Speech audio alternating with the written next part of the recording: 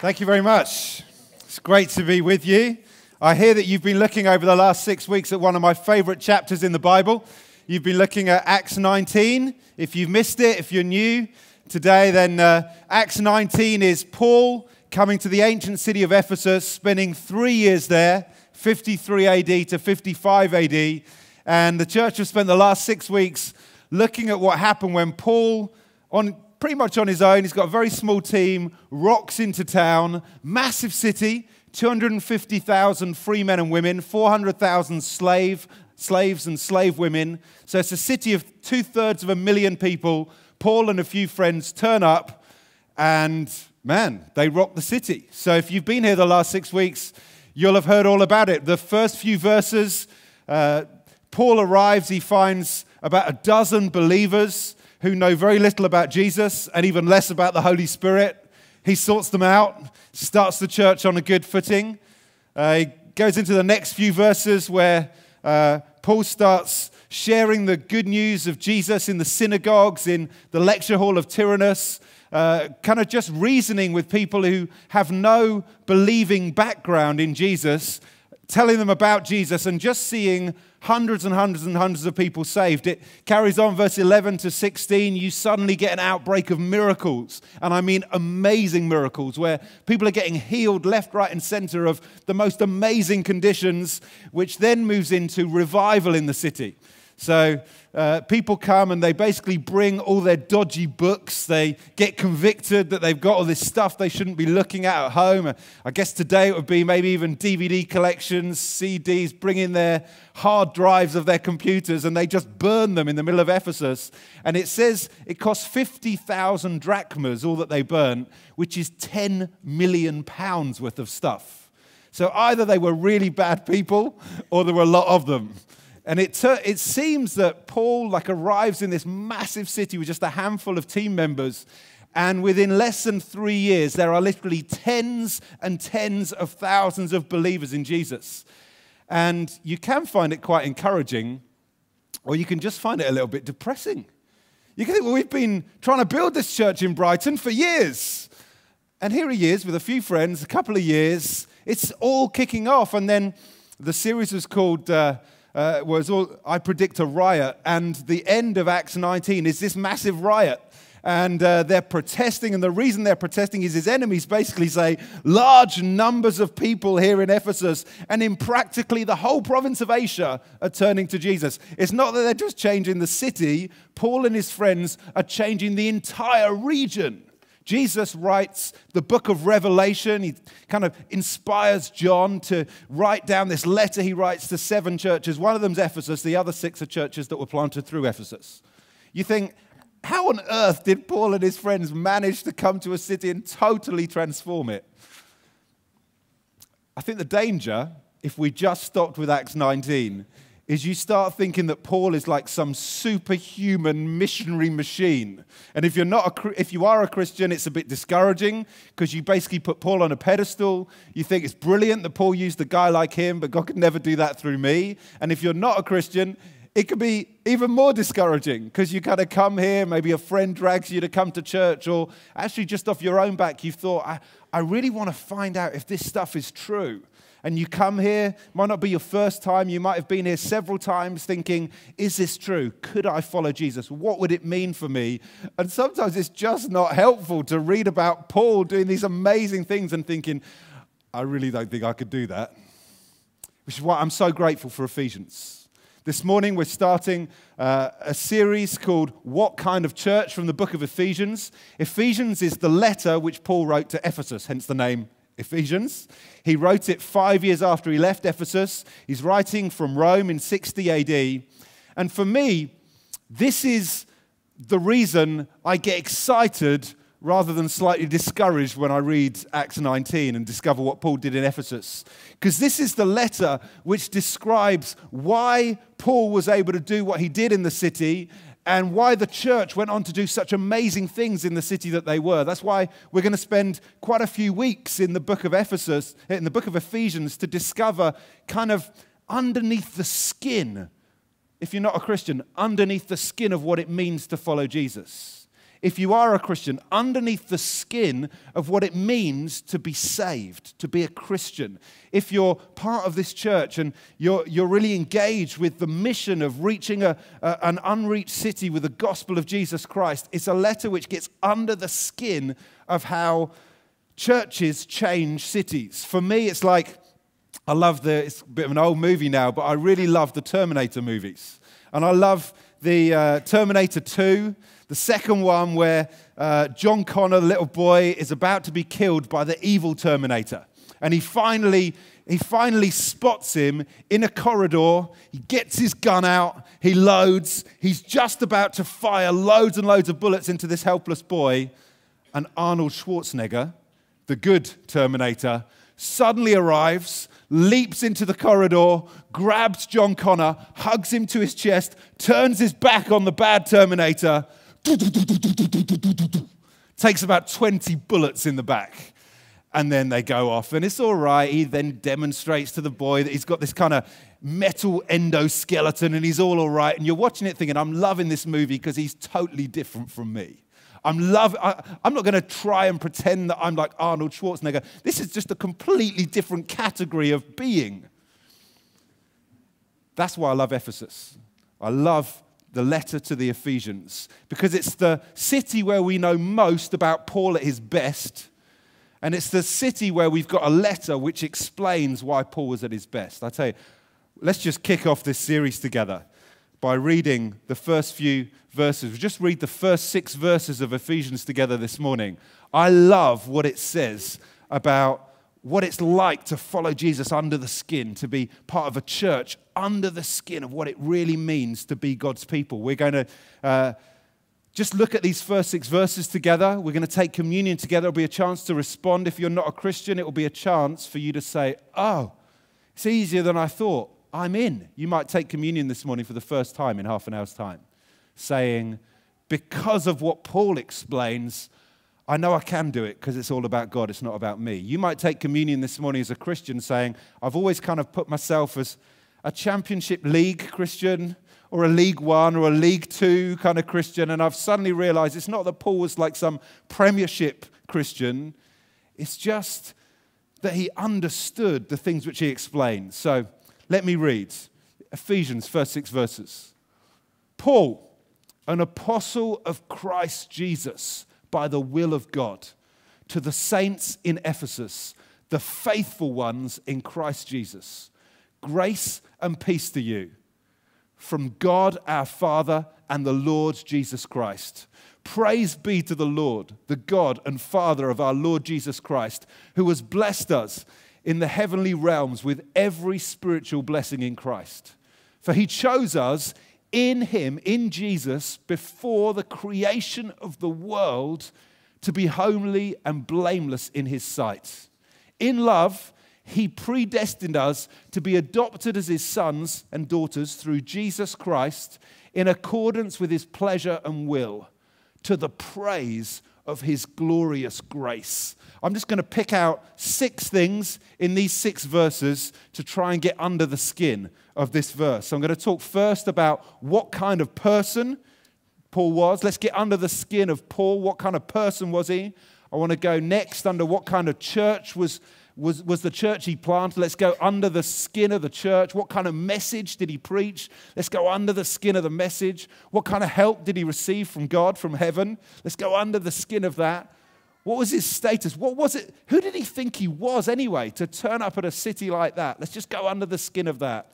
And then we'll end with the final verse. What was the purpose of it all? We'll go under the skin of what that was about. So let's just start with what kind of person. This is how Paul begins his letter. Paul, an apostle of Christ Jesus by the will of God. It's just one verse, but it's so rich. This is who Paul thinks he is. Paul, an apostle of Christ Jesus by the will of God. It's amazing. When you have read Acts 19 and you've seen all that God does through Paul and you think, how on earth could God use me like this or my church like this or me and my friends like this? And then you read this. You think, well, it didn't start with Paul rocking up into town. It started with Paul grasping who he was in Jesus Christ. Paul, an apostle. The word apostle in Greek, it literally just means sent one. He didn't arrive in Ephesus thinking, how on earth am I going to reach 2/3 people? He arrived in Ephesus thinking, I've been sent here by Jesus Christ. The word apostle also has a technical meaning. Jesus chose 12 apostles. Peter, Andrew, James, John, the other 8. He chose 12 with whom he was going to give special authority to. Paul's going into town saying, I was just as much chosen as those other ones were. I'm here in town with the authority of Jesus Christ. I might look like some kind of foreign, out-of-towner who's never going to make a difference in this town. But no, I've been sent here by Christ Jesus. It's more than that. I've been sent here by Christ Jesus by the will of God.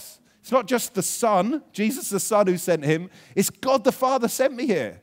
How do you live your life? Because it makes an awful difference.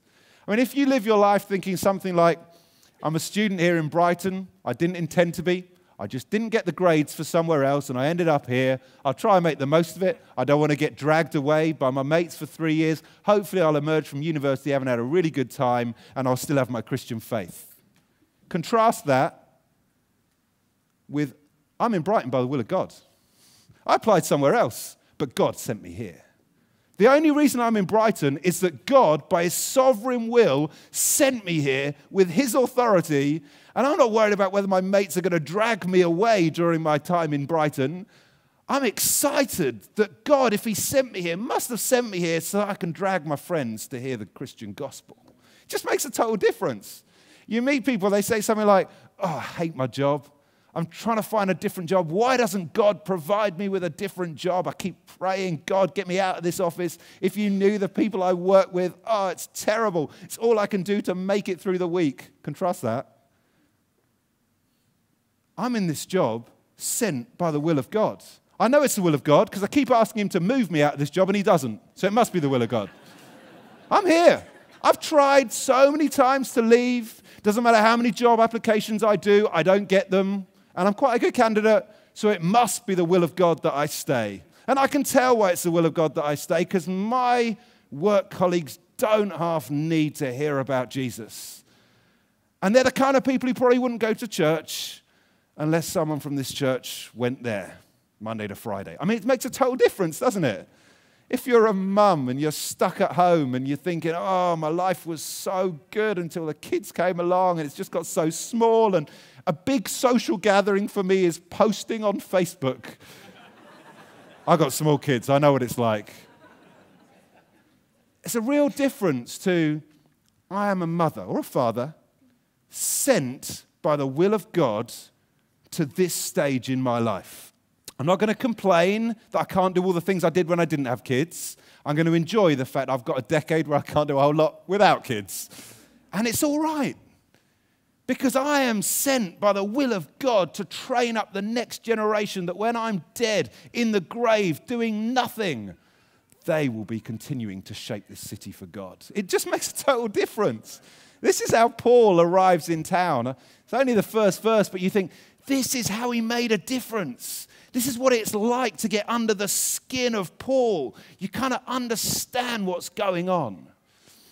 You're going to enjoy this series through the book of Ephesians. I just recommend a book to you. I don't agree with it in every place, but it's the best book I've ever read on Ephesians. It's written by a Chinese guy in the 1940s called Watchman Nee, and it's called Sit, Walk, Stand. It's very, very short, but very, very challenging. He basically says the first 3 chapters of Ephesians are sit. It's all about who you are in Jesus Christ. Just rest in who you are. That's why Paul made such a difference. He didn't go to Ephesus with anything to prove. He didn't go hoping that, he'd make it into the book of Acts and that people would be preaching about him in 2,000 years' time. He just went resting in the grace of God and in who he'd become in Jesus Christ. First 3 chapters, sit. Next 2.5 chapters, chapter 4, 5, and the first half of chapter 6, Watchman Nee says, well, that's walk. It's all about because you are this in Christ, you can walk this way day to day. And then the final half of the chapter, he calls it stand. He says, because of who you are in Jesus Christ, you can stand against the enemy. You can win any spiritual battle because of who you are in Jesus. So this first half of the letter is where the meat is. It's where the action is. And we've got to get through this if we're going to make a difference in the cities where we live. If you really want to affect Brighton, you have to get who you are in Jesus Christ. It's absolutely essential. You have to understand this. See, we live in a culture that kind of glorifies Paul, don't we? Christian culture would put him on a pedestal, would say, well, of course it can't be like that. That was the apostolic age. Don't be unrealistic. Paul could do those things, but not us. We make him out to be some superhuman. And yet in Acts 14, he actually fights that very thing. People start worshiping him. It says, when the crowd saw what Paul had done, they shouted, the gods have come down to us in human form. When Paul heard this, he tore his clothes, rushed into the crowd and shouted, men, why are you doing this? We're only human, just like you. I love Ephesians. It's basically Paul saying, I'm only human. I'm just a normal guy. I'm an apostle, sure, but I'm sent by the same Jesus Christ who sent you, by the will of the same God who wills things in your life. I went to a city just like you go to a city. I'm just a normal person. You've got to understand what's on the inside. The inside of the person. Paul, he knows he's an apostle. He knows he's in town for a reason. He's got a sense of destiny that Jesus Christ has sent him by the will of God the Father in the power of the Holy Spirit to make a difference. Secondly, what kind of church? To the saints in Ephesus, the faithful in Christ Jesus. If you've just read Acts 19, you're tempted to think, no, Paul, no. No, we've read Acts 19. There's no need to pretend. We know what they're like. We read about the first dozen members of this church, how they didn't really know very much about Jesus. They kind of hadn't even got round to getting baptized. And when they were asked if they'd been baptized in the Holy Spirit, they said, we haven't even heard there is a Holy Spirit. I mean, they were about as bad as it gets. Paul, stop bigging them up. We know what it's really like. Paul's saying, no. I'm not talking about what they're like in and of themselves. I'm talking about who they are. Now they've been saved by Jesus Christ. You've got it all wrong. You've got your focus all on yourselves. You need to get your focus on who we are in Jesus Christ. Take your focus off us, put your focus on Jesus. You begin to discover how the church at Ephesus viewed itself. So it's really interesting, isn't it? How you view yourself really affects what you do, doesn't it? How a church views itself makes a massive difference. This is how the church in Ephesus viewed themselves. We're saints. We're the faithful. The same word, Greek word pistos, can also mean we're faith-filled. It can mean both things, which generally means it does mean both things. So they're saying, we're saints. We've been made completely... We're not worshipping Paul on a pedestal. We're saints ourselves. God's done exactly the same thing in our life that he did in Paul's life. We're faithful. Of course we're faithful. We didn't begin our Christian walk, so we're certainly not worried about whether we're going to quit our Christian walk. It's all about him. And we're faith-filled because we look at ourselves, and instead of looking at ourselves and saying, we're not good enough, we look at ourselves and say, not only are we not good enough, we're not even good enough to do the stuff we're already doing. Even what we're doing is the Holy Spirit, not us. And so you look at yourself and you think, well, of course we can do what Paul did. Because I can't even do what I'm currently doing. So if I can't do what I'm doing, then I can certainly do what I'm still not doing. The Holy Spirit's at work. They get it. See, if Paul were writing to Brighton, he wouldn't write, Dear Church of Christ the King, hope you're doing well. He would write, to the saints in Shoreham, to the faithful at Brighton Racecourse, to those who are full of faith at the New England site. That's how we'd write it. That's how we need to write it if we're going to change our city. You see, how you view yourself makes a massive, massive difference. Even this, to the saints in Ephesus, the faithful in Christ Jesus. Did you get that? Paul's basically writing to the Ephesians saying, you live two places, not one. You've got two postcodes, not just one. Sure, you live in Ephesus, but you also live in Christ Jesus. Makes a massive difference.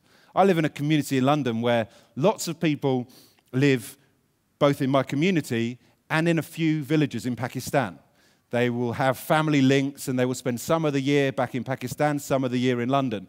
If you say to them, where do you live? They say, I live two places. I live in Pakistan, I live in England. If you hang out with them in England, they don't act like every other English person. There's a whole lot of Pakistani about them. If you see them in Pakistan, the Pakistanis would say they don't act like us. There's a whole lot of Englishmen about them. Why? Because they're living in two places. Paul says, I'm writing to you who are in Ephesus and in Christ Jesus. If Paul were writing to you, he'd say to the saints in Brighton and in Christ Jesus. You've got to grasp this thing that the Christian gospel is not just get your sins forgiven and Jesus will probably let you into heaven if you don't blow it too much. The gospel's this.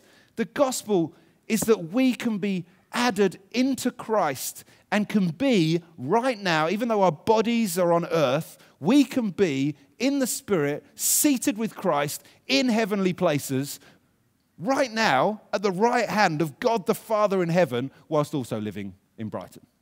And Jesus, this is the other aspect of the gospel, Jesus is still seated right next to God the Father, but he also lives in Brighton because he lives in us. Makes a total difference. Paul's not arriving in town thinking, I'm just one guy, how am I going to change a city of 2/3 people? He's arriving in town thinking, well, I live in heaven, and I've got everything I need in heaven, and Jesus lives in me, and Jesus is really quite good at changing cities, so because I live in heaven with Jesus, and Jesus lives in Ephesus with me, it's going to be all right. That's how the Christian life is. I'm an out-of-towner. I'm an outsider. So I just like coming and hearing about the things you're doing at the moment. I love to hear about the plan for a fourth site, for doing up Clarendon Centre, doing up Clarendon Villas. If I were part of the church, I'd be giving. It's so exciting. And not for a moment would I be thinking, what if it doesn't work? Not for a moment. Not for a moment would I be thinking, haven't we already given enough people away to the other two sites? Not for a moment. Not for a moment would I be thinking, the price is too high. I would just be thinking, I live in Brighton. And Jesus lives in Brighton with me. And I live in heaven with Jesus. This thing's going to fly. Why? Because we're the saints in Brighton and in Christ Jesus. That's what the church at Ephesus is like. This is a church which impacted the world. Why? Because they grasped who they were in Jesus Christ. What kind of message? Grace and peace to you from God our Father and the Lord Jesus Christ. Well, of course it's the grace of God, isn't it? Of course it's the grace of God. You don't really think that Paul was so good in his own strength that he was able to transform a city like that, do you? That would be fairy tales. The Bible isn't fairy tales. The Bible is just an account of what happens when people live in heaven with Jesus and Jesus lives on earth with them to change a city. Of course, it's the grace of God all the time. We tend to look at Acts and look at the life of Paul and think, well, God couldn't really use us like that. That was Paul. No, you're missing the point. Your problem is not that you're not as good as Paul. Your problem is that you don't realize you're as bad as Paul. See, Paul realized he was bad. It was easy for him. He'd been persecuting the church for years. He'd probably murdered Christians as part of that. He had fumed against Jesus Christ. He'd blasphemed the name of God for years before he became a Christian. He had no doubt. He describes himself in one of his letters written to Ephesus, a different letter. He describes himself as the worst of sinners. Your problem is not that you think that you're not good enough to be like Paul. The problem is that you think you're better than you really are. Paul's breakthrough was basically getting to a point where he thinks, I'm going to go to Ephesus and there is absolutely nothing I'm going to be able to do to change the city. But God wants to use people like me because of his grace. Would you do that? Would you do that as a church? Would you say, actually, we're going to see great things for God, not because we think we're something in God, but because we know we're nothing without God? Would you be the kind of church which lives and breathes this message? I'll tell you how I know this was Paul's lifetime message. He wrote 13 letters in the New Testament. All 13 of them begin with either this exact phrase or a one exceedingly similar to it. This is just the way Paul begins his letters. Grace, peace, because that's my message. Grace from God the Father, grace from the Lord Jesus Christ. Fourth thing, what kind of help? Because we're going to need it, aren't we? I'm amazed at what God's done through you. I like coming in and out of churches because I think the last time I came here was 2 years ago. So it's nice to see, almost like not be so caught up in the day-to-day detail that you don't notice the change. So I am amazed at what you've done as a church in the last 2 years. I'm amazed about you launching these 2 new sites. I'm amazed about what you've done here in the New England site. I'm amazed at what you've done in terms of planning the next stage, the next site. I'm amazed at what God's done through you. What kind of help are you going to need for this next stage? Quite a lot. About the same amount that Paul did. Praise be to the God and Father of our Lord Jesus Christ, who has blessed us in the heavenly realms with every blessing in Christ. Every blessing in Christ. And I just love the tense here, really. I get quite excited even about just the subtle things about what the Bible says. It doesn't say God will bless us with every blessing in Christ. It says God has blessed us. See, Paul's not there fighting with God in prayer saying, if only God would change the city, please let me get some blessing. That's why it's sit, walk, stand. He's just there knowing I have been given every blessing. I've got every blessing I need for the city of Brighton. I've got it all in the heavenly places. I just need to bring it down to earth. There's no doubt over whether God wants to give this church everything it needs to reach and change the city of Brighton. No doubt whatsoever. The question is just laying hold of it in heaven and bringing it down to earth. That's why Jesus said, this is how you should pray. Your kingdom come, your will be done on earth, as it already is in heaven. Being a Christian isn't about getting stuff from God. If you're a Christian, you've got it all from God. It's a case of laying hold of what you've already got. That's really important if you're not a Christian. So many people I chat to, they say, I'd really like to follow Jesus. I just look around at other people. I think, I just couldn't live this way. I've got this issue in my life or this thing I'd really struggle to let go of. I don't feel I could follow Jesus. You've got to understand, following Jesus is about receiving every spiritual blessing in Christ. God gives you everything you need. You need to be pastored. You need to be part of a church which will help you to understand how do you lay hold of what you've already got and live in the good of it on earth, sure. But it's not about you kind of committing to following Jesus and then gritting your teeth and then trying hard for the rest of your life. Rubbish. It's about having everything you need from day one in Jesus Christ and learning how to lay hold of it every single day. I love it. This phrase, in Christ, is used 8 times in the opening 14 verses of Ephesians.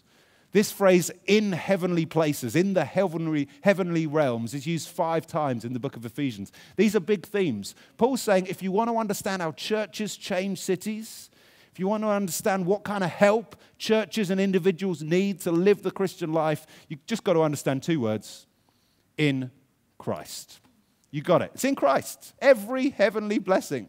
That's why Paul sees these dozen Ephesian believers. He thinks, how am I going to start a church with 12 people who hardly know about Jesus? They haven't got around to getting baptized properly. They don't understand about the Holy Spirit. It's because it's every spiritual blessing.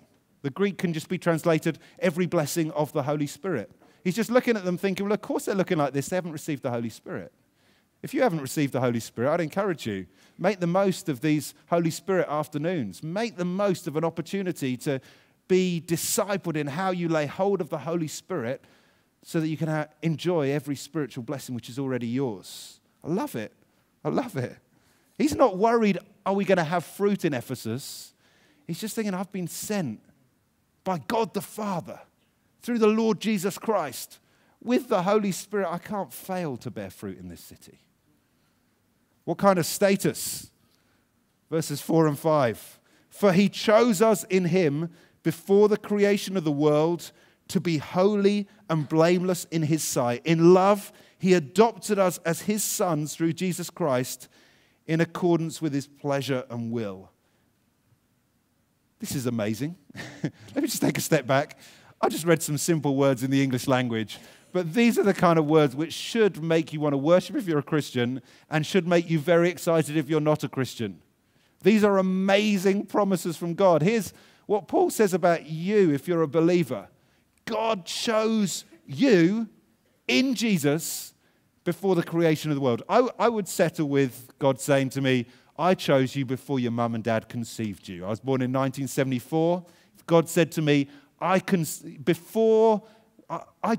in 1973, before you were even conceived, I just think that's amazing, God. You mean it really is about grace? It really is about all you've done and not about what I've done, because I hadn't done anything in 1973. I'd settle for that, but God isn't saying that. He's saying, before I created the world, I chose you. You didn't exist. I knew you would. I chose you. The world didn't exist, but I created it because you needed somewhere to live. It's amazing. We live in a culture which basically thinks we're just random animals living on a random ball of rock, spinning in a random galaxy in the midst of a random universe. And Paul says to us that is entirely false. You were chosen by God before the creation of the world. In fact, the reason the creation of the world happened was because you were chosen in Christ. God wanted somewhere for you to live. And in fact, the city of Brighton came about because God wanted to bring thousands of people together where he could build a good church, and he brought you to be part of it so that you could lead many to know God. This is what Paul thinks when he arrives at Ephesus. He's thinking, well, this is a funny rock formation. This is a very interesting harbor. It almost looks as though God intended a large conurbation to be here. That's what he thinks. It is, well, if God has intended this city to be here, and he's brought me here by the will of God, and he chose me since the beginning of the world, man, we're on an adventure with God together. I love this because it's really practical. I know it's practical for you as a church, but it's really practical even as individuals. One of my friends, her mum tried to abort her when she was in the womb. And she's now in her late 20s and still struggling with the fact that she knows her mum unsuccessfully tried to terminate the pregnancy. She's still broken up about it. This is the message for her. She's saying, didn't my mum want me?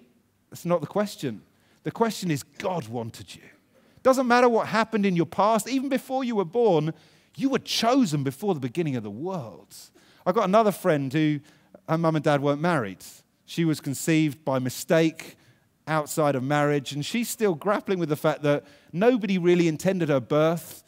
It was just a bit of illicit sex, and she, her mum got pregnant. She's thinking, I wasn't intended.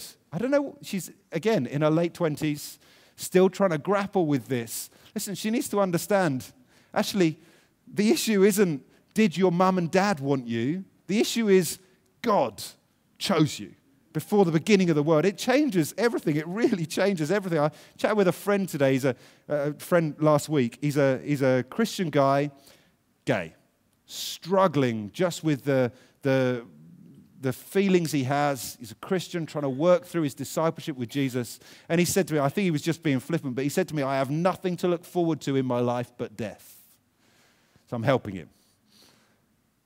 But I've got to help him with this. That God chose you before the beginning of the world. You're not a mistake. The way you are, even your makeup is not a mistake. God has chosen you. God has predestined you. God has brought you to this place because he's got great plans for your life. It's amazing. People look at this doctrine of election, God choosing, they say, well, it's not really fair. Does that mean that God chose me and not others? Simple answer, Paul doesn't tell us. Paul doesn't write anything about how God hasn't chosen lots of other people. He just says God did choose you. Putting it another way, people say, can I choose God? Is it really just, am I some pawn in God's game? God chose me and I didn't really choose him. No, you choose God. And as soon as you've chosen him, you look back and you think, man, that was a really good decision. I wouldn't have made it unless God had chosen me. So if you're not a Christian, choose is the message. And if you are a Christian, the message is, look back and praise God that you were chosen to be able to choose in the first place. But don't overcomplicate it. This is amazing stuff, and it gets better. He doesn't just say you're predestined, chosen, and so on. He says you're adopted. Adopted as sons of God through Jesus Christ. Again, this is helpful, because I've got friends who are adopted who are still working through the feeling that I was rejected by my parents. Why did they give me away? Listen. Adoption's no bad thing. In Roman law, being adopted didn't make you less valuable than a natural-born heir. It actually made you more valuable. You could disinherit your own son, but if you'd adopted someone, you couldn't unadopt them.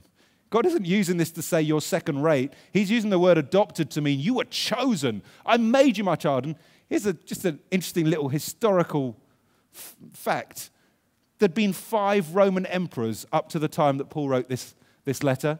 Emperor Augustus, who was the adopted son of Julius Caesar. The Emperor Tiberius, who was the adopted son of Augustus. The emperor, who came next? Caligula, who was the adopted son of Tiberius. Then there was Claudius, he wasn't adopted. And then the fifth one, Nero, who was the adopted son of Claudius. 5 emperors so far in world history when Paul writes this letter, 4 of them adopted. When Paul's saying you were adopted by God, he's not saying you're kind of added to the party later. He's saying you have been made rulers with God. You have been made the people of God. It is amazing. It changes your whole life. Just the last bit.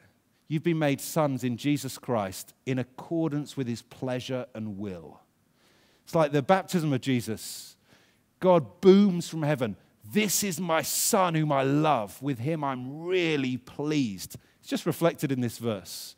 Just as God said that over Jesus, Paul wants us to understand when God looks at us, sinful though we are, when God looks at you, he doesn't think, what a lousy week. How dare they sing worship in front of all these people? What a hypocrite. He doesn't think that at all. He thinks, forgiven in Jesus Christ. Saints, my pleasure and will. Finally, what kind of purpose? Well, no surprises. To the praise of his glorious grace, which he's freely given us in the one he loves. It's all about God's glory. It's all about God's grace. It's all about God looking great. I am really glad that Church of Christ the King isn't better than it is. I really am.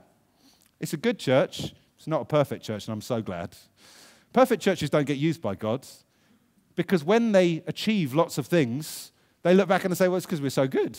No, God uses rubbish churches and churches that admit they're rubbish because then the glory goes to God's grace, doesn't it? I mean, I don't like sinning, but I'm almost grateful for some of my sins because I look back on them and I think, do you know what? It just reminds me this is all about God and not about me. You know, I don't like losing. I'm a really sore loser. I might as well admit it. I hate it. But you know, some of the things that I've failed at in life, I'm really grateful I did because they make me look back and say, do you know what? I really can't do this. If anything happens through my life, it's all about God and not about me. Why? Because Paul says this is what characterizes churches that change the world. Glorious grace for his glory, all about him. So I want to pray and lead us in a time of communion, if that's okay. I want to help you to respond. If you're not a Christian, here's how I suggest you respond. You have just had 6 verses of amazing promises of how God transforms lives. I would encourage you to use this time of communion to say, God, I'm in.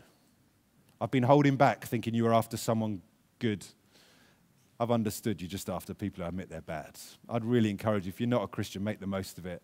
And if you are a Christian, if you're part of the church even, I'd encourage you, take this, saying to God, I repent of the fact I've almost devalued what we are as a church. And I take this communion saying to God, I believe you can use us. I believe you can use me. I believe you can change everything because it's to the glory of your grace. It's not about me. Let me pray.